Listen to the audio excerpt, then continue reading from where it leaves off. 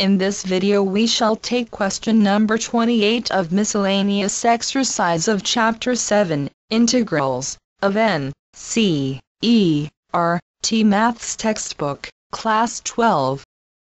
Hello friends, the question is like this.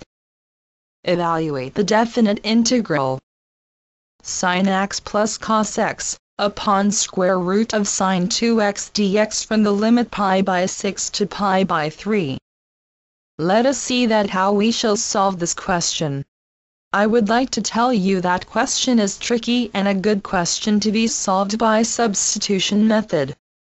Firstly, I assume the definite integral as equal to I.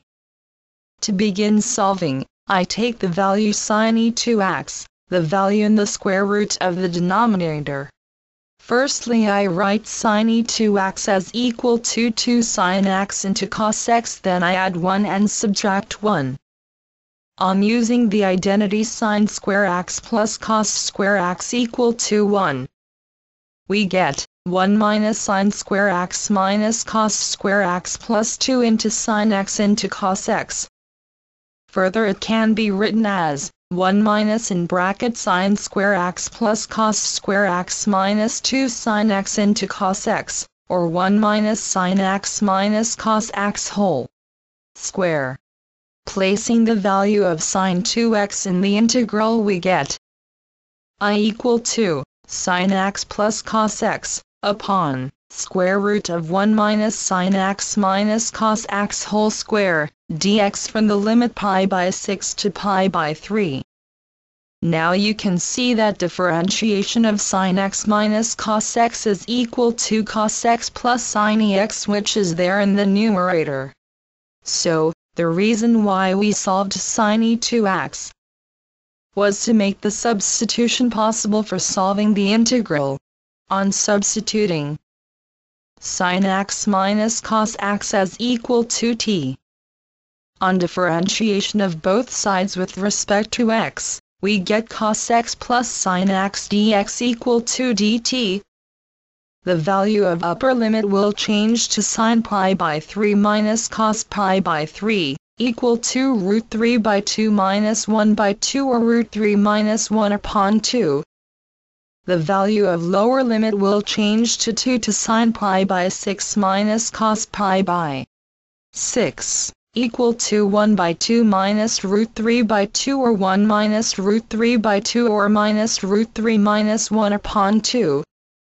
Therefore, on substitution, we get I as equal to 1 by square root of 1 minus t squared dt from the limit minus root 3 minus 1 upon 2 to root 3 minus 1 upon 2. Now if we assume that f of t equal 1 by square root of 1 minus t squared, then f of minus t is equal to 1 by square root of 1 minus t whole square, which on simplifying, gives 1 by square root of 1 minus t square. So we get f of t as equal f of minus t, therefore f is an even function. Applying the property of definite integrals, that fx dx from minus a to a is equal to 2 times fx dx from 0 to a, when it is known that f is an even function. So we can write I as equal to 2 times 1 by square root of 1 minus t squared dt from the limit from 0 to root 3 minus 1 upon 2. Since the integral of 1 by square root of 1 minus t squared dt is equal to sin inverse t, so we get value of I equal to sin inverse of t from 0 to root 3 minus 1 upon 2, which gives the value of I as equal to 2 times sin e inverse root 3 minus 1 upon 2 minus sin inverse of 0. Now the value of sin inverse of 0 is 0, so we get I as equal to 2 times sin e inverse root 3 minus 1 upon 2, which is the required answer. Friends, thanks for watching my video. To watch more of these super videos and for the latest updates, subscribe and like the videos on these channels on YouTube, HSK Shiksha and Math Help by HSK. Thank you.